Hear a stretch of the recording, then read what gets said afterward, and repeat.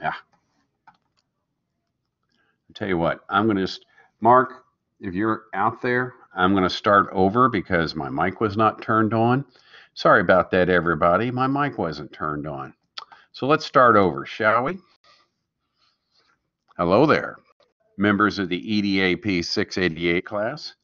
We are going to go over what the class structure is tonight, especially how we're going to do the assignments and especially how we're going to do the final. I will then dive into Module 1. It's a pretty straightforward module. It won't take me long. But I want you to see how much stuff is packed in here that I'm going to have to ask you to carry the load on reading and thinking.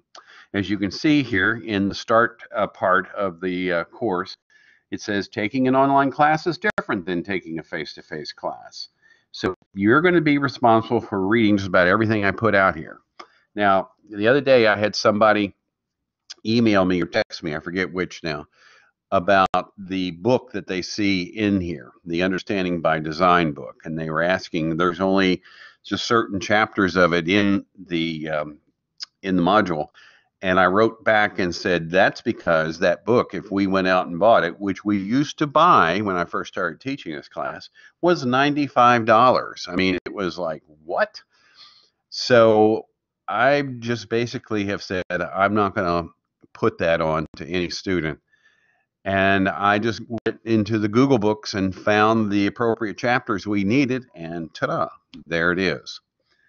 If you find it hard to read through the Blackboard, and you know, since I'm the guy who's legally blind, that whenever I look at something, that's part of what I look at is how hard it is to read, can go to Google Books and put in Understanding by Design, and you can find it for yourself. You can also pull down that onto a Kindle if you have that.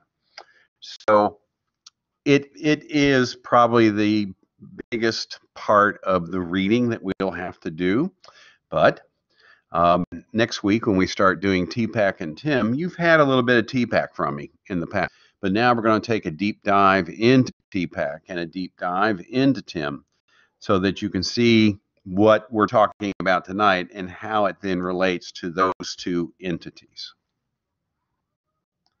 The other thing, of course, that I always do is I freely give you my text number, that 502-457-2937. All of you know that number, hopefully. And you know that you can just text me when you have a question, whether it be something procedural about the class, whether it's something stupid I said in class, or whether you're just stuck on an idea. And you know that I will get back with you, if not immediately, pretty darn quick. I take great pride in the fact that I try to keep my students in the loops. In fact, one of you was good enough to point out to me that when I copied this class over from Blackboard, it pulled over older copies of the course, and I went through and cleaned all that up. We'll look at all that tonight. But the other thing, too, is I want you to feel free to take your time. In other words, just because we're going to cover the bulk of this class within a fairly short period of time doesn't mean you have to turn right around and turn in your final. You have until the stated end of the class to have your final turned in. I hope that alleviates any stress. And then some of you are the kind of folks who want to rush right through and get it all done and turn it in right away, and that's fine too. I have a problem with that. I will record just like I'm doing now, and I will post that recording in two different places. I will put them in the announcement section of our class right there. I will also actually put them into each one of the modules. Just like I did, here's the welcome video I sent you last Friday.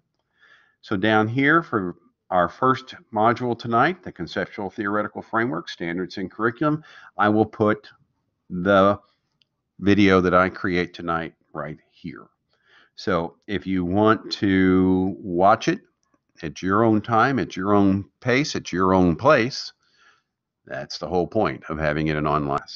But as you're watching it, if I say something you're not clear on, if I don't make it clear, the assignment, do not hesitate to jump in and send me that text. Okay? So let's look at structure real fast because you know the structure. So here's where the syllabus is. The syllabus is clean except for there is a mistake. And it is on page 8, I believe. 11. Okay, I got it down at 12 pages. I think that's pretty good. On page 11, where it says criteria for determination of grade, it has two modules that have been sort of lumped together, and they should be split. In other words, module 1 is 10 points, module 2 is 10 points, module 3 is 10 points, module 4 is 10 points, and then the hallmark is 60 points for a total of 100. Straightforward. But realize these two things that we're doing represent different point values. Other than that, I can't really find anything. I've gone through and looked it over a couple of times. If you do find something that is a glaring discrepancy, remember the blackboard is the point of primary source. So whatever is in the blackboard is what counts. But if you do find something that's a glaring discrepancy between the blackboard and what's in the syllabus, let me know. I mean, you know, I do take my time. I do my due diligence and try to make sure everything is synced up and everything looks good. And I don't mind being told when I make a mistake. Don't mind that at all. Let's do a quick run through of the modules, and then we'll come back and look at assignments, and then we'll look at the hat. So we only have a very few modules. In the old days, this class, when I say old days, 11 years ago, when I first started teaching this class, I was an instructional design curriculum person for Jefferson County Public Schools, as a lot of you know. The stuff that people did in their classrooms came out of my shop that I had with about 12 people that worked together out at Computer Ed at Yeager. And of course, back then there was the beginnings of the rumbling of what is now called the curriculum maps. So the problem with curriculum is that it has become, at least in our school district, and in a lot of school districts, it has become sort of, this is what you do. And, you know, my joke is it's Tuesday, so therefore we're teaching this. So curriculum design by individual teachers has kind of gone away, which is a shame. It always should have been curriculum, that map should have been suggestions, but people should have been left alone to flesh it out. But what I want to do with module number 1 is I just want to go back and let's define some things so that you have language that you can hang what we're going to be working with, that you can hang it on. And am I doing this because it has practical applications to what you do every day? Yes and no. If you're going on to do a higher degree, a PhD or a DED, then this is something that you're going to run smack up against. You're going to be talking about conceptual frameworks and theoretical frameworks all the time. If you're going to become a curriculum designer, that's another class, frankly. They, you know, if they'll ever let me go back and teach that again, I'll let you know, because that is one of my strengths, is curriculum design. So we're going to look at that tonight. This will not be a very heavy lift because there it is, right there in front of you. This is the whole idea. And in fact, the assignment for this is basically for you to create a infographic looking at a comparison of these two ideas. We're just going to basically do a wave at this one, the curriculum design. I've got a good video in here. I encourage you to watch it because I think he does a really nice job. Now, he's a He's a medical guy. He teaches at a medical college, but it's one of the best explanations of curriculum design that I've ever seen. Not that you're going to have to do it. Then over here is ISTE standards. Now we have to understand ISTE standards because right now I'm sitting with a group of people representing the Commonwealth of Kentucky at all kinds of levels, everything from classroom teachers to district level people to KDE people to university people, and we are at this time writing the standards for technology use in the state of Kentucky. Now, one of the smart things, and I give Marty Parks, Dr. Marty Parks, I've known Marty forever, that's why I can call him Marty. Marty did a brilliant idea when he basically said, this thing we've called the Kentucky Curriculum for Instructional Technology, actually it just says technology, tries to do everything, and we shouldn't try to do everything because there's too many moving parts in here. So they met and they came up with the computer science standards. And you go back and look at those, they're for grades K through 12. And it's really, really well done. I kind of circled in on that. At one time they asked me to come in and work with the group on a certain part of it and enjoyed it very much.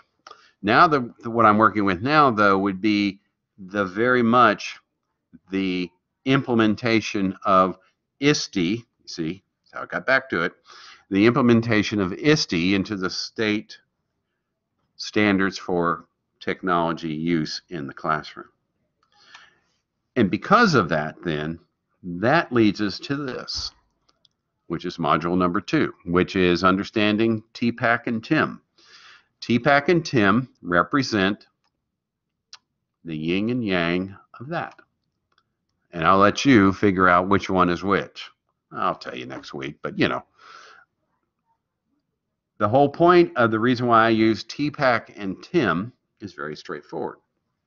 One's theoretical, one's conceptual frameworks. Although, as you'll learn from if you take any higher ed classes about research, the two kind of slide back and forth. Although I think there's some definite lines that can be drawn between the two that define them. TPAC is sort of the solid. It is the one that's been around the longest. We'll go into a deep dive on TPAC. Right now, the original owners of TPAC, the two guys that thunk it up, have kind of not walked away from it, but they've kind of pulled back from it. And a lady by the name of Judy Harris, who is probably the queen of instructional technology, I hope you don't mind if I use that term, she is the emperor. How about that? She is the know-all and be-all of instructional technology. Judy was located down at Texas Tech. She's now, I think, over at Virginia Tech. She has taken over the TPAC wiki and the TPAC blog. I don't even know if Punya and Kohler are even together up at Michigan State anymore. I'll look that up for next week. You know, there's so many underlying stories behind technology, and anything, any kind of research stuff. There's always a underlying story. There's always a almost soap opera-ish bent to when you get into research. That's the part of it that fascinates me. And I actually was a part of a team here that was researching TPAC in terms of its evolution and how far back we could go looking for echoes of TPAC. Now, as you'll see when we get into it, it actually has a starting point. There's a definite point where the term was created, it was presented, so on. But what we were trying to do is go back and look at all the various studies. That's how we determined it, were studies. And then we further narrowed that down to studies that represented dissertations. In other words, who had done a dissertation about the use of technology in education. And we went back. When I say we, my good friend, Dr. Bob Roanoke, who has left this university, Bob's up at the University of Cincinnati. We were curious about when you went back and looked at the early inklings of technology use in education, what did it look like? Did it have a framework? Did it have any way of looking at it that made sense? And folks, when I say early, I've been around long enough that I sat at a teletype machine over in the Life Sciences building here at the University of Louisville, and would pull in the information that various professors that were researching stuff that the guy I worked for, a guy by the name of Ron Atlas, maybe a name you know, here at the University of Louisville. Dr. Atlas is famous for his research on biodegradable bugs that could biodegrade oil. That's his claim to fame. Very famous for that, as a matter of fact, once you get outside of Louisville. And he was also the graduate school chair, I think, for a very long time. Great guy. But anyway, I worked for him as a GA, as a slave back in the day. And one of my jobs was I sat on a teletype machine. Now, if you've ever heard of a teletype machine, you are shaking your head right now going, how in the world could you get research out of that? Well, what teletype machines were basically a typewriter. I mean, it was a typewriter that was connected to a network. And so when information was sent back and forth, there would be this bell that would go ding, ding, ding, that told you that something was coming in, and then the machine would just start typing. And then it would go ding, ding, ding to indicate that it was finished with whatever it was sending you. And you tore it off. Same thing. I could sit there and type in a very long script that basically said, I am sending this out to, Stanford University or College of whatever. And then I would start typing it in. Now, those of you who know me are laughing your heads off right now because you're going, the man can't type. Well, actually, I can type, but it's just with 2 fingers. I cannot touch type. And it has to do with the fact that when I could have taken typing back in high school, when all there were typewriters, I couldn't see well enough to do the keyboard. Now, I'm not saying that to you looking for any kind of pity or anything. I'm just saying, so what I had to do was and when we get to UDL, we'll talk about this, I had to do a flex. I had to do let's do it a different way. And so I've learned to type with 2 fingers. And I can type with 2 fingers just about as fast as anybody who holds down a job typing. I am no way as good as a touch typist. My son is a touch typist, and he can do about 100 words a minute. No, I can't do that. But also the other thing about using a teletype machine was you had to kind of hit the keys hard. So it wasn't a nice soft touch like you do with computers now, or you did with electric typewriters. So TPAC, we were looking at TPAC and then kind of looking back in time at where education and technology first started being talked about, written about, and so on. And it goes all the way back to those very early days. Fascinating stuff. We'll get into it. TIM is a technology integration matrix. And TIM and SAMR, substitution, augmentation, modification, and redefinition, have been sort of competing tools. I've dropped SAMR. And the reason why I dropped SAMR is because SAMR has examples, but it doesn't have an instrument. And we'll go over what that means. It doesn't have an instrument, so that as a researcher, if I walk into a classroom and I want to sit down and I want to start looking at what's going on in the classroom, I need something, some kind of guide, some kind of instrument. And SAMR just doesn't have it.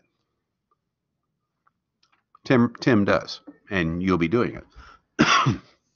So that's why I've gone with TIM instead of SAMR. And the other reason why I'm going with TIM, and that came up this summer when we were working on the Kentucky Standards for Technology, was that most of the folks in the room were very much aware of TIM, and most of the folks in the room were sort of aware of SAMR, and it wasn't really all that used. Here's the meat, here's the lift, here's where we'll sit for a while. This is understanding by design. Understanding by Design is a curriculum structure created by two gentlemen by the name of Grant Wiggins and Jay McTeague. As I said, I had the great honor of sitting in on the professional development training being done by Grant, by Dr. Wiggins. And so when you see these videos that are in here of him talking, that's not when I was there, but it's as close as it just brings back lots of fond memories. That's the first place I ever heard of think, pair, share, you know, language that I use every day or every time I teach, I picked up from Grant. He was a good man. Unfortunately, he's no longer with us, which I think is a true loss. Jay McTeague, who was his partner, is still around, and he still carries the torch. Now, let me help you understand. Understanding by Design is ASCD certified. In other words, it is a big deal.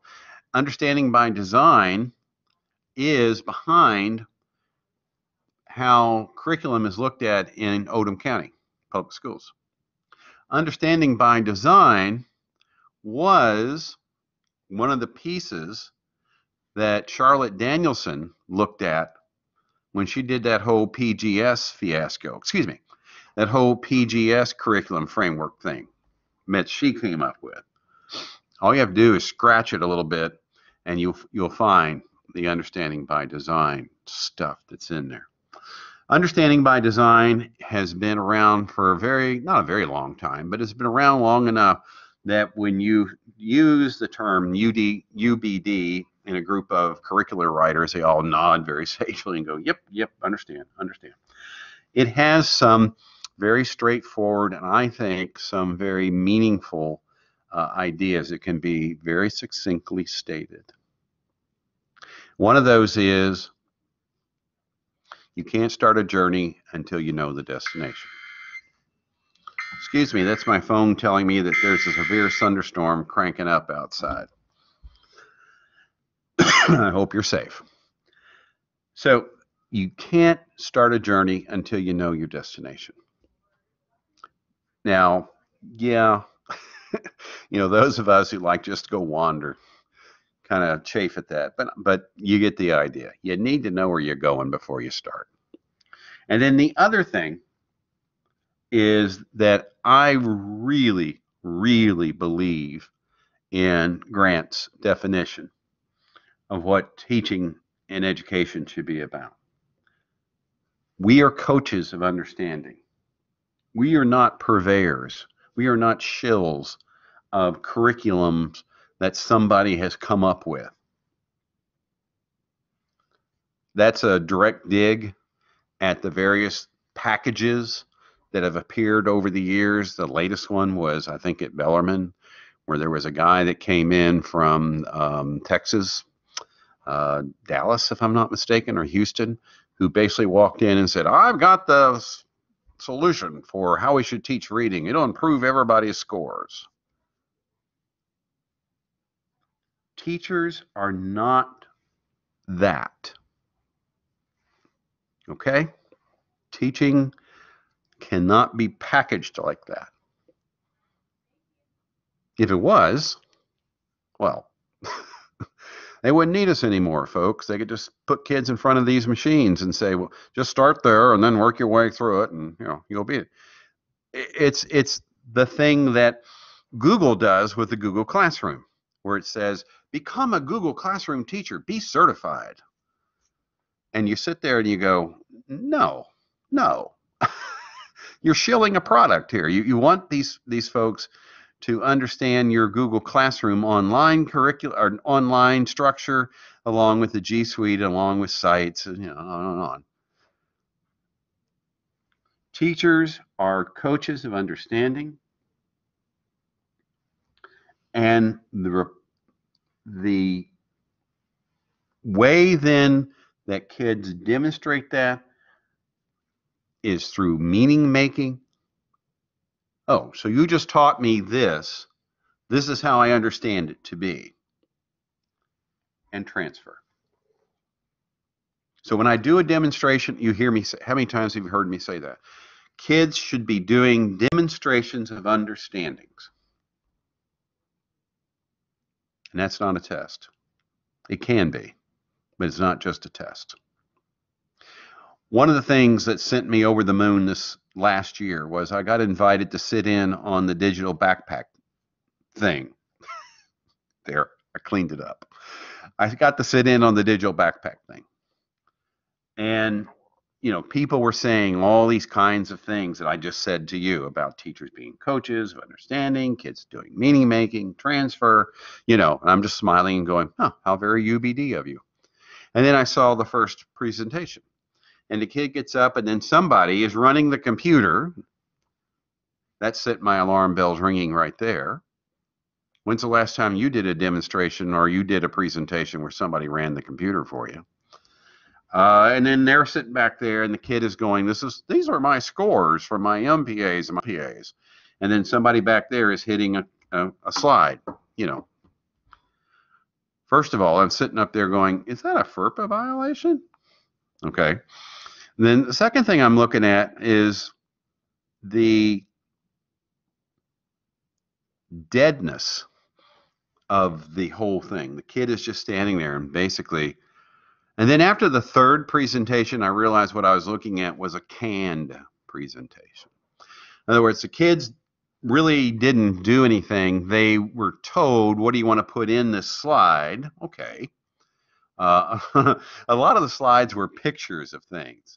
And I don't mean like pictures of a model that represented the planetary structure for the solar system, or a model that represented size comparisons, anything like that, which would have been cool. Heck, I would have gotten excited for a model of a volcano, right? No, these are just literally pictures of where kids had written things on a worksheet. Sorry, I banged the table. That is not meaning making and transfer. UBD does explain all that through their facets of understanding. And that's where, after I crank all this into your heads, we will land on facets of understanding and really sit there. Because, and this is, you got to realize, this was how many years ago? God, how many years ago did I sit in that PD with Grant? 20? So 20 years ago, no, yeah, 20 years ago, we were just starting to talk about some of the stuff that we just take for granted now. You know, one-to-one, we were getting all jazzed about one-to-one back then, but that was with laptops. Now, okay, understanding by design. That'll be the lift. Here's a marvelous PDF, which we'll revisit, that basically gives you UBD in a nutshell. Great PDF. This one, if we have to have one that is coming from the head, the brain, it's that one right there. Although there's a lot of heart in that too, as you just heard. But here's where my heart really does live. Universal Design for Learning. Why UDL? UDL is a curriculum framework, but more importantly, it is a philosophical way of looking at the world that I think makes a heck of a lot more sense than Tomlinson's differentiation. I have never understood that. It doesn't make any sense to me. It's just make work. It's busy work. This UDL makes sense. And as I said, it makes sense to my brain and it makes sense to my heart. And that's part of the problem with UDL, is that it doesn't have that hard, let's go in and watch a class like Tim does. And for that matter, like TPAC does. It doesn't have that. But what it has is a real deep belief structure in what I'm going to preach at you about. And yes, I deliberately use that word preach, folks, because I'm proselytizing on this one. I have been a UDL, gosh, all the way back to my years of being in a classroom. I have been using UDL as a foundation to the way that I would teach. And especially when my kids would be mainstreamed into quote unquote regular classrooms. But even more importantly, UDL is now everywhere. And the best example that I always give, and people get tired of hearing it, but it's still the best example, because when I go into places, I still look around, and the first thing I'm looking for is the aisle signs, and how much bigger aisle signs have become than they were just 10 years ago. And I told you the story about being in Kroger, asking a guy who was walking around who was obviously from Kroger home office, asked him about his signs and said, am I crazy, or do you people really put up bigger signs now? He said, oh, absolutely, we put up bigger signs because people are getting older and they need to be able to see them. Home Depot and Lowe's, same story. Yeah. So UDL is all around us. It is part and parcel of who we are. And in fact, I tell you what, they have just redone the street over in front of the Houchins buildings here on campus. Mark and Bree, I know you all are down here. Go over there and look at that building. Now, what's Houchins? Houchins is where the bursar, the registrar, is where you go get your ID made. There's a bunch of stuff in there. I think the newspaper for the university is there. But they rebuilt that whole street over the summer. It's no longer a street. It's now like a walkway. So that when you go down, you know, you've got the Bingham Academic Building, the BAB, and then Houchins across the street, which is now this sort of walkway. And what's interesting is the walkway is straight, and then they have this sort of winding brick path. I don't know what that's supposed to represent, but here's where I'm going with this, kids. Look at how you get into the building, how you get into Houchins. I'll film it. It would be a great place to go and demonstrate acceleration with kids, if you want to have a place to look at that, rise over run and all of that. But it's also an excellent place to look at something to do with UDL. And as I said, I'll go film it and bring it back to you. Module 5, you're not doing anything with this. This was just something that we created over the years. People would say to me, this is really great stuff. We need to put it in here so that when you get to your final, you have some resources to look at. Now, over the years, I have found that most teachers have gotten into their own resources, and that is wonderful. You are not being told that you have to use one of these. And in fact, what I would like you to do as a part of this Module 5 is just, if you've got something that's good and you want to share it, let me know, and then we'll put it in here. In fact, I was just looking at this yesterday, and I don't have FET in here. And you better believe I will get FET. Maybe it's buried down in here somewhere. Those of you who are science and math teachers at secondary level, although FET goes all the way down to elementary, are all now nodding sagely at me and going, you idiot, why don't you have FET in there? So I'll make sure that it gets put, I'll put it in. But this is just a resource, okay? And then here's your hat. It says you will develop a technology-rich curriculum mini unit consisting of unit outline and 5 lessons using the Understanding by Design templates. These may be sequential and linear, or they may represent snapshots of different lessons which pulls together your teaching philosophy, technology integration skills, and curriculum development model. Please include one UDL example in your unit. Now, you know, when we do the UDL, I'll show you what I mean by that.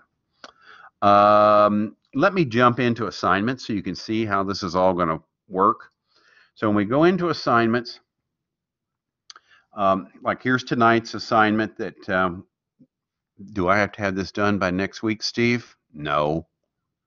I just want you to see it. When you're doing assignments in Blackboard, if you've never done one, basically what you do is you click on the link up there. Oh, look, it says it's worth 20 points. It's not, it's worth 10. I'll fix that. And then down here where it says write the submission, you're going to then basically put in the link that will take me to your infographic. That's it. Now, the rest of them are like that. Now, for the TPAC, let me show you TPAC. TPAC and Tim. What I did for TPAC, why are these points doing so fouled up? Anyway, I'll fix it.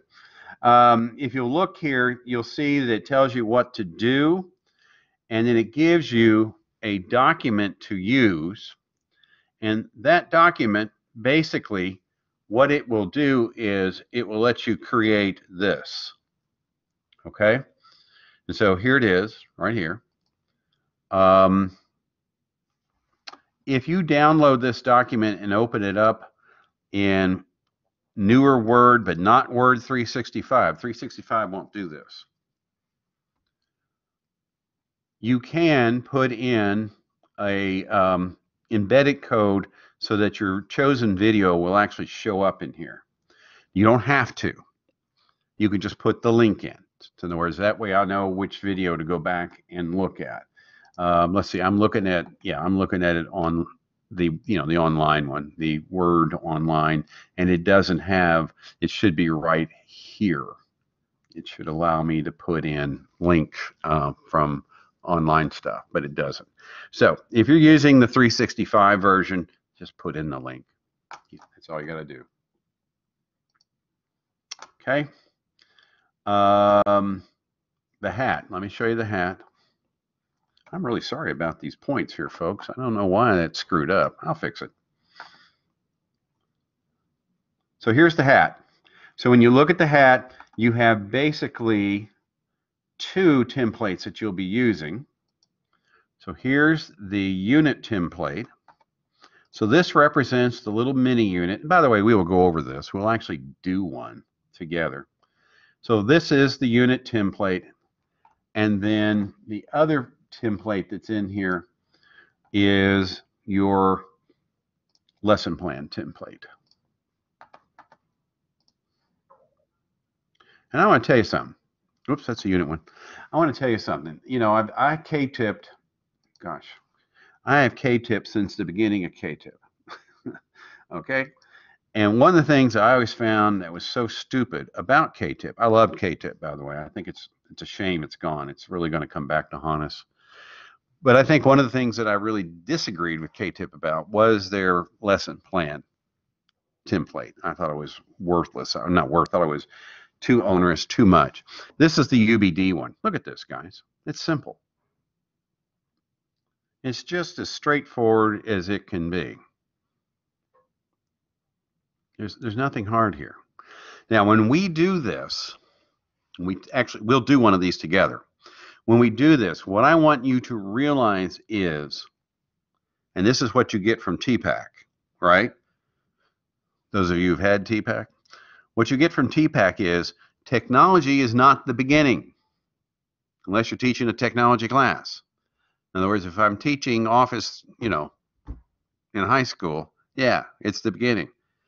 Otherwise, it is either the end piece. In other words, we use technology for kids to do demonstrations of understanding that shows making meaning and transfer, or it's a tool that helps kids find information, do things, etc. You don't have to have technology in every single one of these boxes, because that would fly against everything I'm going to be teaching you. It fits somewhere. And your job is to figure out where. Now, I just realized that I've been opening things up inside of Collaborate. And if that's not showing up on the video, I apologize, but don't worry.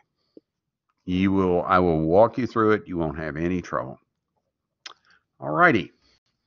Let me jump into, let's do Module 1. And again,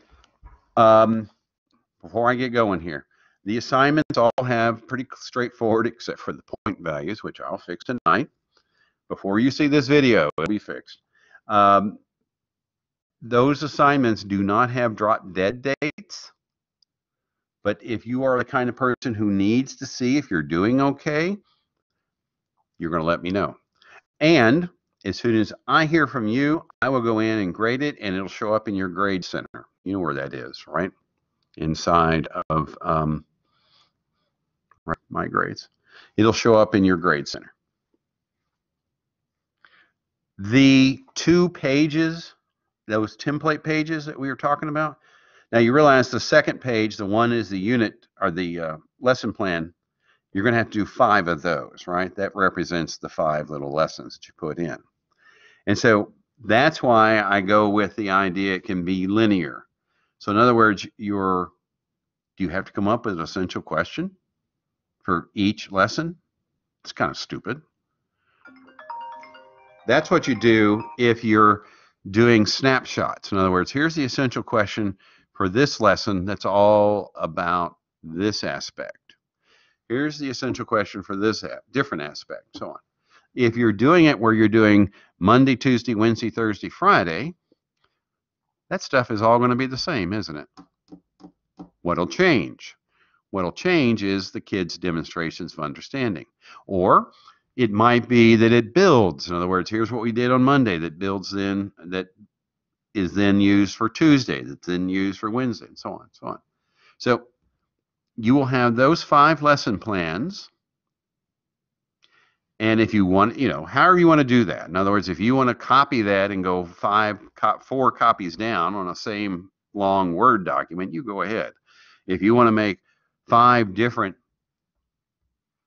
lesson plan pages, files, you go ahead. But all of that, we're just going to copy over into the live text because they still are making me put hats in there. But you don't have to go into the live text and do anything.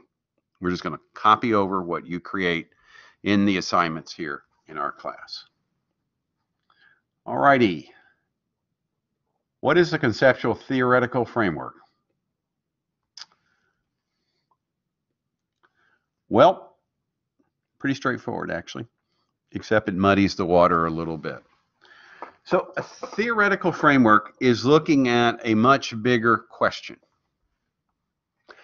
So without giving too much away with TPAC, when we look at TPAC, which is a way of looking at technology instruction as a theoretical framework, it is because it encompasses a very large area.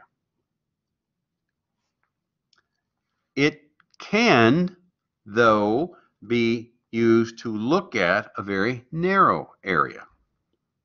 In other words, I can use the TPAC framework, a theoretical framework, to look at what somebody is doing in their classroom teaching science using technology. Or I can look at a teacher teaching in their classroom using a smartboard and then looking at the effectiveness, efficacy of that smartboard use. Okay? When you look at a conceptual framework, it's usually made up of pieces from other things. It can have pieces from a theoretical framework. It can have pieces from other conceptual frameworks. But it is very much focused on what are we doing? What are we looking at?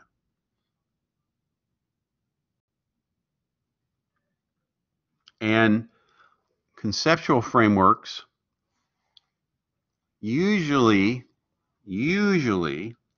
have some kind of tool that generates information.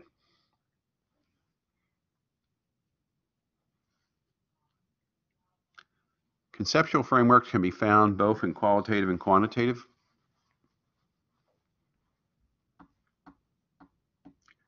Theoretical is mainly in quantitative. And you kind of see that. You know, I think whoever got to the word theoretical first, should get a prize, because when they do that, it's like, oh, you mean control groups and experimental groups, and automatically your brain goes into that. Let me jump into the thing here. So here's a nice down and dirty, if such a thing existed anymore, Cliff Notes version. Maybe the Wikipedia version, I guess, although it's not. So you can see that a conceptual framework has very much a direction. It's somebody's idea of how the problem that we're looking at ought to be explored. But behind it, there is a theoretical framework, usually. And that theoretical framework is, of course, based upon a much broader general representation of the relationships that you're looking at. Now let's bring this home. Oh, there's some nice examples down here. This is very straightforward, and it's right here if you want to go all the way into it and look at it. And I suggest you do that. And here's a nice little PowerPoint. You know how I feel about PowerPoint. You can read. So I'm not going to sit here and bore you by flipping through those things. Look at this, though. This is a web page. Does a nice job. It does a nice job of explaining theoretical and conceptual frameworks to you. Okay. Again, I'm going to let you do this reading. So why are we looking at it? Let's bring it home. We are looking at it because we need to understand, because one of the biggest problems we have with technology used in education is lack of data. Oh, we have tons of data when it comes to, we went out and bought so many computers. We have one-to-one projects going on right now in Jefferson County where kids are being given iPads. And there is, you can't see it, but I'm doing air quotes right now. There is research being done. And so what is it basically saying? Does this iPad increase student performance at the middle school level? Anybody out there who's taken any kind of research class, you ought to be screaming right now. What the heck did that just mean? Where is the underpinnings there? What are we looking for? Are we looking at this through the lens of TPAC? Are we looking at it through the lens of Tim? Are we looking at it through the lens of Sammer? What are you looking at it through? Well, we're going to look at their MPAs and LPAs. Those are the tests they take throughout the semester, throughout the school year, to see how their performance increases with the use of the technology. Well, what does the use of technology mean? This is why when we started doing our research with the TPAC, one of the first things that we stumbled onto was there are tons of dissertations out there that have to do with technology use in education. And, don't think K-12, think all the way through to college and actually research institutions. And the thing that we kept coming back to over and over again, and this is why Kohler and Punya came up with what they came up with, was there was no framework out there where you could really hang something. Most of the time it looked like something like, quantitatively, it looked something like, so let's try using this and let's see if you learn better. Hello. What was that? Hey, was that stimulus response thing that he just flashed up on the screen and took away? Now I can't see it.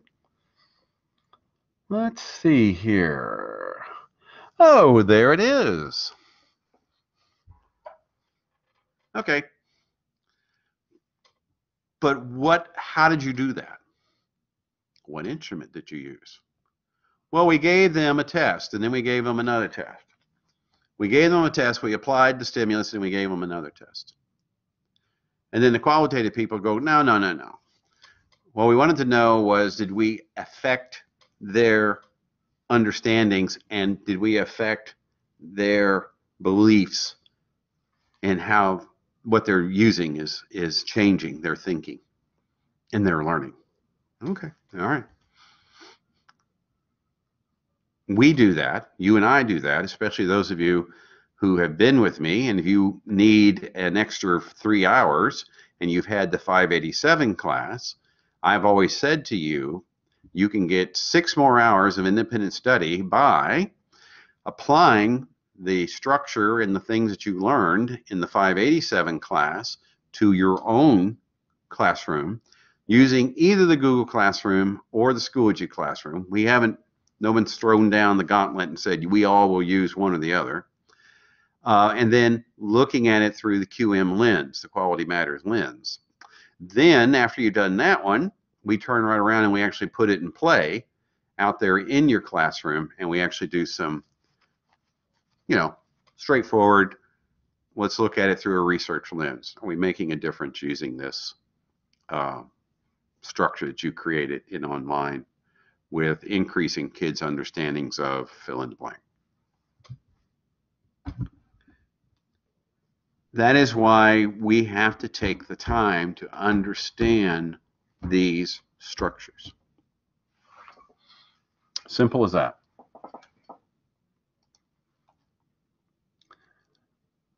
Let's take just a second here to talk about ISTE. And then we'll talk about the assignment, and then we'll wrap up. ISTE standards. Yay! ISTE standards. Here's a cute little video. Been around. Here's a PowerPoint, which I'm not going to do because you'll kill me. That's the thing about ISTE stuff. It tries to be cute, but oh my gosh. Oh, here, let's just throw it up here real fast. And I know, those of you who are sitting out there right now are saying, we can't see it when you do it this way, Steve. Trust me, it's slide after numbing slide. But let's drop down here and take a look at the standards. Here they are. These are the ISTE standards. Now, these are important, okay? I'll quit making fun of things, and we'll get serious about these. So ISTE standard number 1 for students, and this is a direct connect, okay, dot A to dot B, back to understanding by design, facets of understanding. Okay, when we get into all of that, your brain should then kick over to here and go, oh, so that would be that ISTE standard number 1, creativity and innovation. Students demonstrate creative thinking, construct knowledge, and develop innovative products and process using technology. Hello? Understanding by design. Communication and collaboration. Students use digital media and environments to communicate and work collaboratively, including at a distance, support individuals, et cetera, et cetera, et cetera. Collaboration and communication can be asking a kid to create a Google slide deck, PowerPoint, that demonstrates their understanding whatever you've been teaching in class. It can be kids using a tool like an infographic tool to, again, do a demonstration, making meaning of what they've been taught, and then transferring it by placing it somewhere for everybody else can see.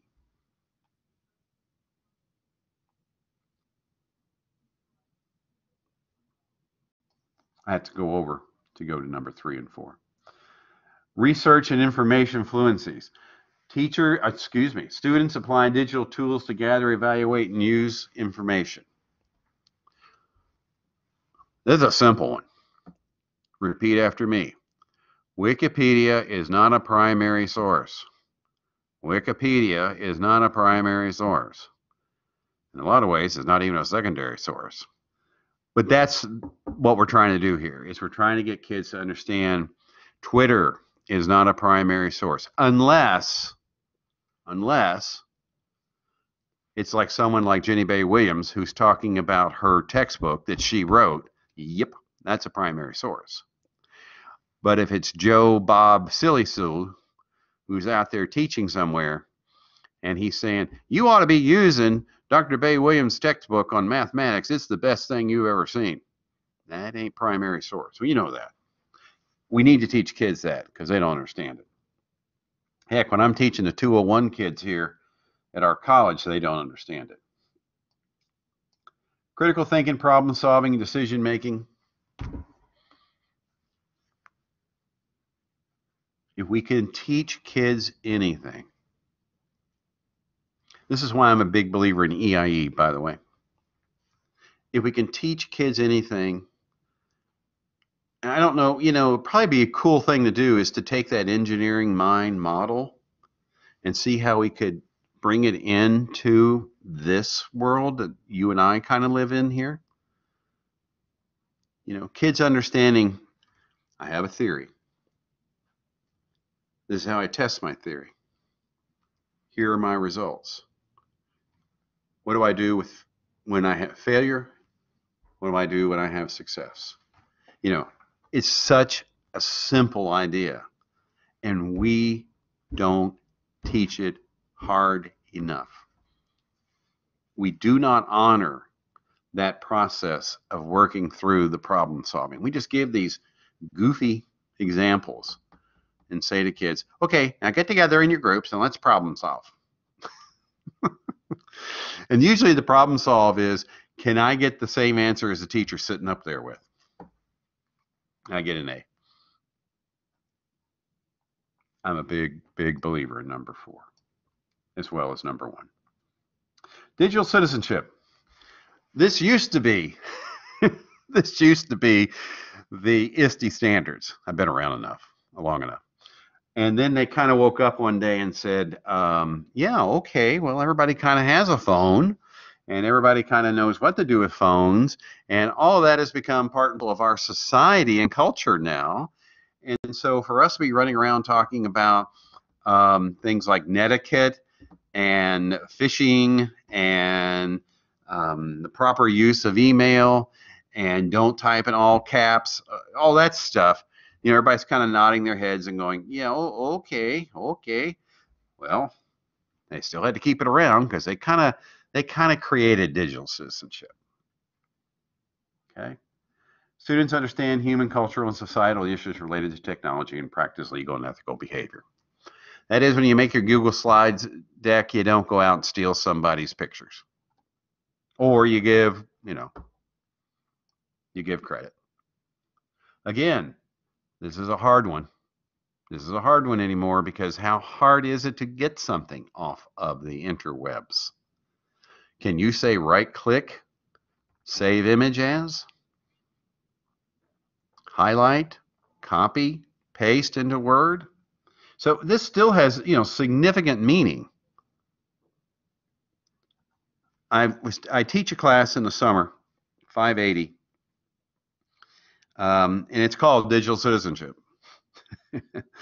And one of the things that I did this summer is I totally rewrote it from top to bottom. And I rewrote it to get away from what I call the thou shalt not attitude of the original digital citizenship.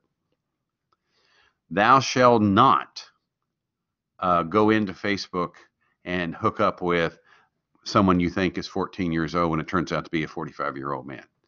Thou shalt not, all those things. Now, I'm not downplaying those. Those are significant issues that we need to deal with. But there's a better way. And I found it in a book written by a young lady who is a librarian, Wisconsin, I think. Just got her PhD from University of. And it's a darn good book. And we went and used that book. And yes, it does have the thou shalt nots. But what it really has is how do we show kids the proper way? And how do we show kids the hello, demonstration of understanding, transfer of meaning? How do we show that within the framework of digital citizenship? It was a great class. I really enjoyed teaching it. And I rediscovered a lot of stuff that I did, 10, 15 years ago, when it was still the very first beginnings. Well, not the first beginnings, but sort of the beginnings. We figured out how to use the web. In other words, we didn't have to understand FTPs anymore and all that kind of stuff. And we started with things like Global Schoolhouse, et cetera, et cetera. Email was new. And we were discovering how we could use that to teach with. Yeah. And we walked away from that because, heck, you got an email account? Sure, send me an email. Heck, you got a text number? I'll text you. You got an Instagram account? But now it's come back full circle. Now we're looking at communities where people are working together on collaborations of doing classroom research together. There's some really cool stuff out there. And if you want to talk to me about that being rolled into an independent study, hey, I'm ready. Number 6 is technology operations and concepts. Notice how they left that one for last? That's a TPAC moment right there. Okay? Yes, we need to know how to use the thing. What we really need to know how to do is to problem solve using the thing. Now, I'll be honest with you. When I first laid my hands on and started looking at Google Classroom, I did not go into full-blown step 1, step 2, step 3, step 4, step 5 mode like I did a million years ago when I first started learning Microsoft Office, when I first started learning AppleWorks / ClarisWorks, and then graduated to Microsoft Office where all the adults were. I didn't do that with Google. Why? Because I had enough background knowledge. I could look at a Google Doc and go, oh, well, you do that over there, you do that over there. That's just like Word, and that's just like Word, and that's just like Word. Of course, what's different is then you need to understand the Google Doc because it has, as its claim to fame, the incredible simplicity of how you can do collaboration with a Google Doc over, say, a Word. When we were getting together this summer, you could tell the old-time technology teachers that were in the group. Because when we talked about, well, we'll do all of this distance communication about the standards and the writing and all of that, people are going, well, we could do a OneNote, we could do a Word document with commenting. And then the people who had sort of moved on were basically going, are you out of your ever-loving mind? Have you looked at a Google Doc? Well, we don't do that. We teach Word, and we teach PowerPoint, we teach Excel, and we teach Access. And you just kind of sit there and you go, wow. Oh, we even had a big fight over should there be standards for keyboarding. I'll talk about that in a second. So this is ISTE standards. This is what's running behind what we're doing when we're looking at things that have to do with technology in our classroom, or we should be. Now, I'm going to leave this one to you for you to watch. It's really well done. And when he when he pivots over to designing for, I think it's nursing, I think he's doing it for nursing, a nursing curriculum, you can go ahead and stop it there. But it's really, really well done. Now, as I said, I'm not wanting you to do anything with curriculum design because we can't, because you have a curriculum. But I just kind of want you to get a sense of what it is. As I said, I love doing curriculum design. It's just one of those things that maybe someday you'll be sitting on a panel that's doing curriculum design. I've had people walking in here in my office here this week who are freshly minted freshly minted doctorates, and they're saying that they're looking at all these different jobs that people are looking for, instructional design people, technology design people.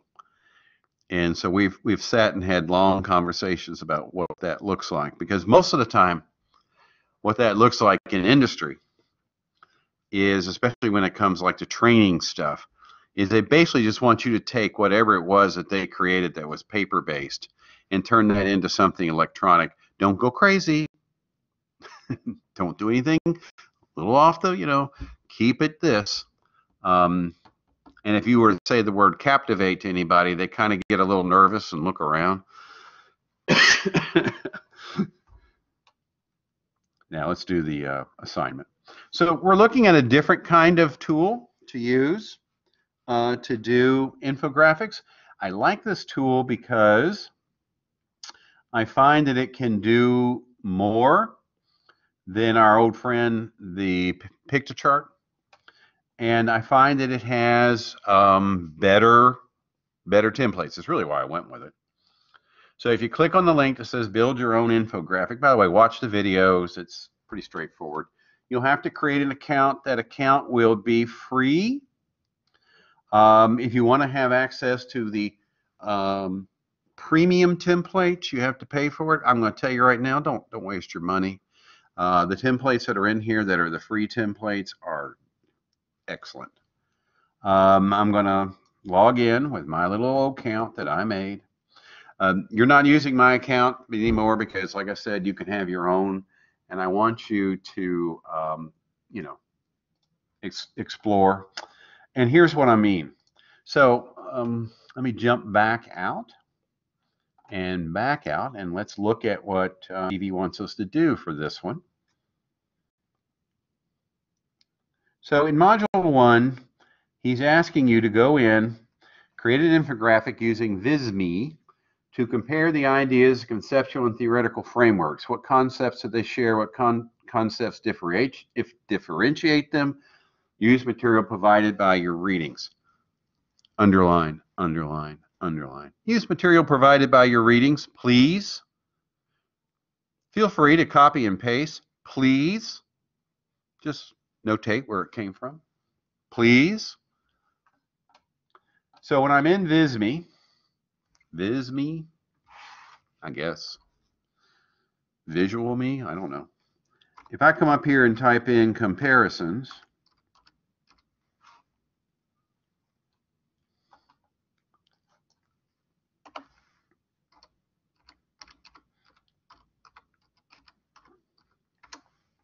oh, it's telling me it can't find any. Well, that's not right, because it does find them. Let me go over here, and let's just go ahead and start a new project. Let's just do that. And that way you'll see what I'm doing. So I'm going to go ahead and go in here, and you can make 5 of these, by the way, on a free account. Otherwise, you're using all kinds of things. And so as you can see, it takes you through. It has some nice where it holds your hands and walks you through how to do it and all that good stuff. Here's where your stuff lives that you can use. Over here is where you're basically where all the big stuff is. Okay. It's simple. Okay. And you're going to do an infographic. You're not doing a presentation. Let me go back to my dashboard. Okay. I'm going to create an infographic. Now let's do that. There's where I should have done this. See, keyword search. Comparisons. Oh. Okay. Thank you. So I could do something. Let's just grab that one. Edit. This is very, very similar to Pictochart at this point, if you remember. And then when it comes up, now you're going to have to put up with this, right? Yeah.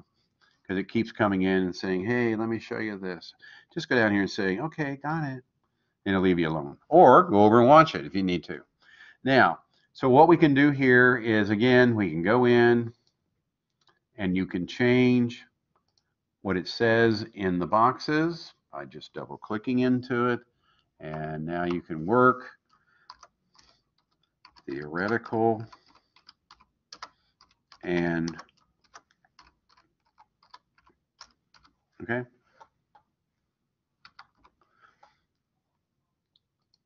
If you want to go in here and change this up, if you want to use a different graphic, you can go in there. You can go in and you could go through here and wipe these out and put in what you want.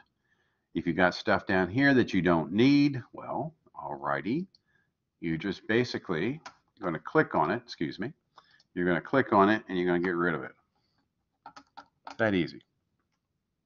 Okay. And then, like I said, over here, let's go ahead and get rid of some stuff here. So let's get rid of that.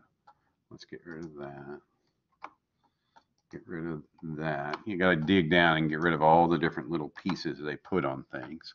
And then if I want to go over here and I'm looking at my graphics, and if I want to find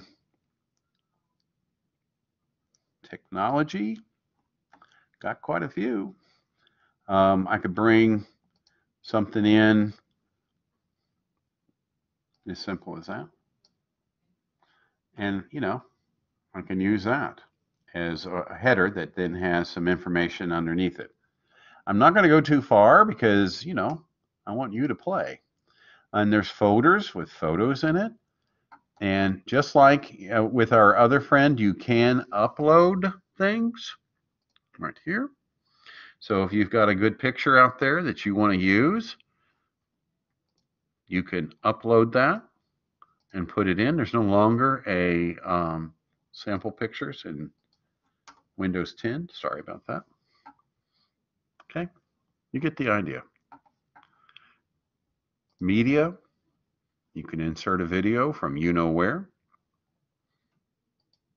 You can change your theme colors.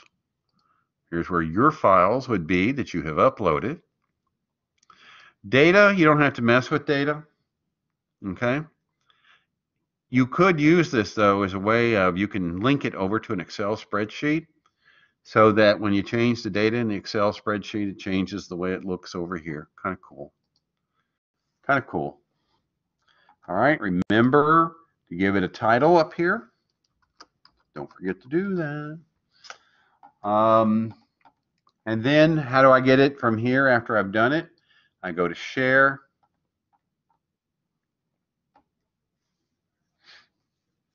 And you don't need to do the embed. Just come up here and do publish for web. You can give it a little, you know, here's what it's all about. And there it is. So there's your link. You will then copy that link, and over here in the assignments place, where Steve will fix those point values, when you go in here and you say write submission, you're going to go in here and you're going to paste that in. And then you're going to submit it. That's it. Now, here's one of the things that I dearly, dearly love about Blackboard over live text. When I do that sort of thing, it comes in as a link. So it's nice and clean that way. All right, let's wrap up. So what we did tonight is we went back and we went over the structure of our course. We realized Steve needs to fix some things. Well, not some things. He needs to fix the values of the assignments. They're correct in the syllabus. We went over and we talked about how all of this hangs together off of a central theme, and here is the central theme. That will be Module 3. When I see you again, we will be looking at TPAC and TIM. We will be doing a deep dive into both of those because we need to understand why they are important to this process. And not just to this process for this little class, but this should be, or something similar to it, should be behind every study that is attempted, or just a, so how are we doing with the technology? How are we doing out there with giving every kid an iPad? How are we doing with giving every kid a Chromebook? How are we doing with using Google Classroom? Every single one of those should have a solid background of data collection going on and what it means. Okay, that's it for tonight. Not bad. I went for about an hour and a half. We will be back here next Tuesday night. Again, the whole point of this is you don't have to be here if you don't want to be here. Let's see if Mark's still in the room here with me.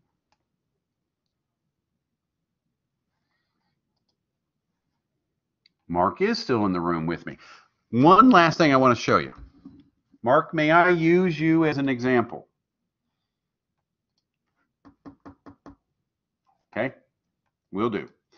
All right, Mark is in the Collaborate Ultra right now, and he's been sitting there nodding off, trying to keep himself awake as I've been droning on. And when we do the final, the way the final will work is I'll put out a doodle calendar. Probably mid-October. That doodle calendar will be your place to go in and say, all right, Steve, I'm going to come in and visit you virtually in, I don't know, November, first week in November, or the last week in October, whenever we get done. And I'm going to show you what I've created, and you're going to talk to me about it. Now, the way that will work is you will come in, and it'll be just you and me. It won't be like Mark and 4 other people, okay? It'll just be you and me. And we'll come in, and I will come over here to your name as it shows up in my little groupie thing here in my chat window. And I will click on that, and I will make you the moderator. Once I make you the moderator, you will have to go down and do the trick that I do, and I'll make sure you understand that, where you go down here and see mine is, yeah, I have to close it off, and then you won't see what I'm doing. But there's a little chevron right here that you click, and one of the things that says there is share. And you will share your screen with me, and then you will show me the things that you have created in your 5 lessons and all of that. And you'll talk to me about it. That'll be your final. Now, you'll take all that and you'll put it into the assignments here in our Blackboard, and of course, then we'll upload that into the live text. But you're going to literally sit and talk with me, have a virtual collab. Tell you why I'm doing this is, first of all, it's easier on you. But also because those who have been doing independent studies where they're out in schools and they have Google Classrooms that are school focused, or they're school in the school domain, we can't get into those domains here at the University of Louisville. Believe me, I've been trying. We could, if the University of Louisville would create a Google domain, which again, I've tried to do, and ran into the biggest stone wall you've ever seen.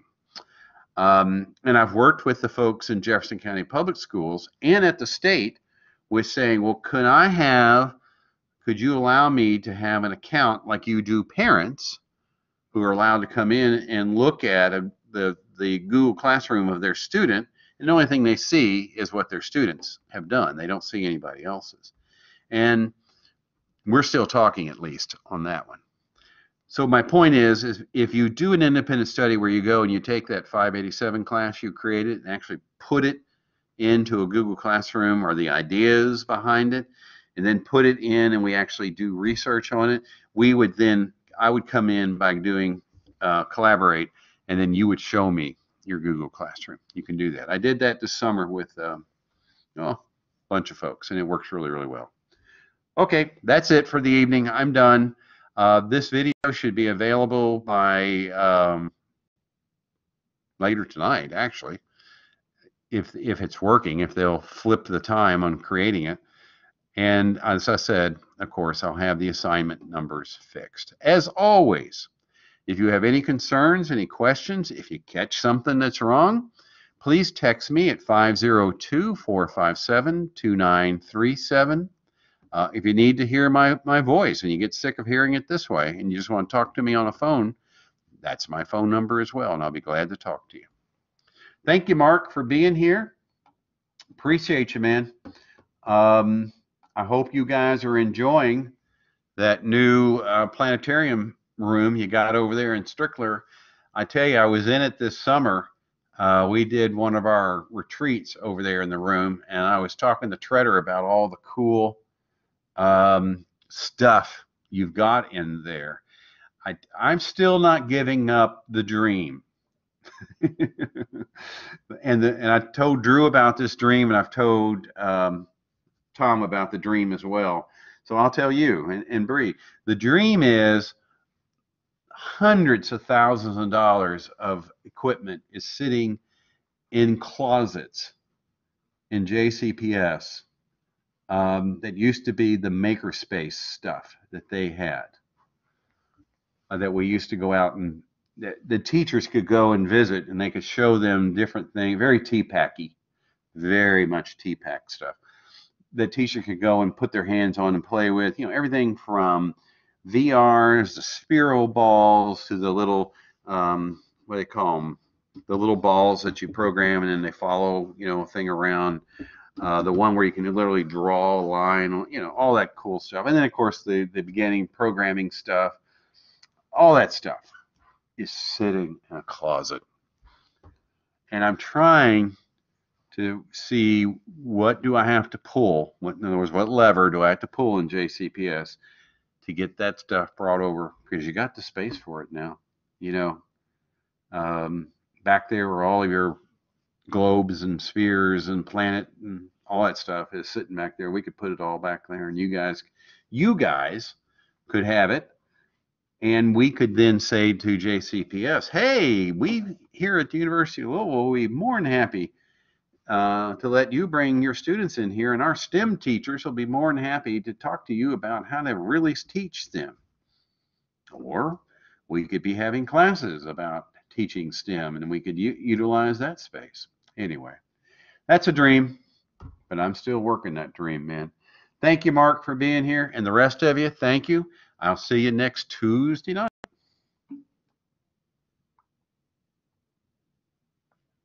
Good for you. Maybe we'll all come together someday. Talk to you, man.